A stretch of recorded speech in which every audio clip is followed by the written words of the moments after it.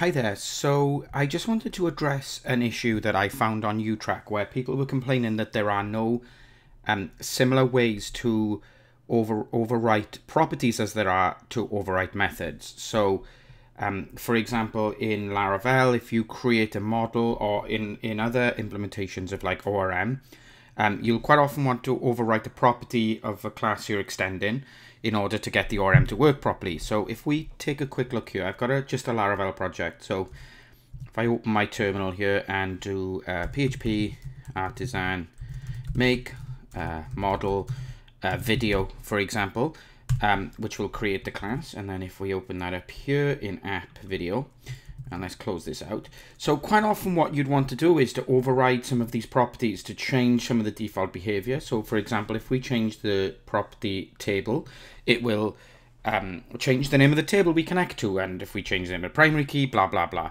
Now the ticket says that if we go back to where we came from, the ticket makes a fair point. If we do command N to generate, we can override methods, which gives us a list of methods to override, so we can pick the ones that we want to override. And there's no similar functionality for properties, which means that people are complaining that they have to go into the model class and find the property that they want and copy and paste it back into where they came from.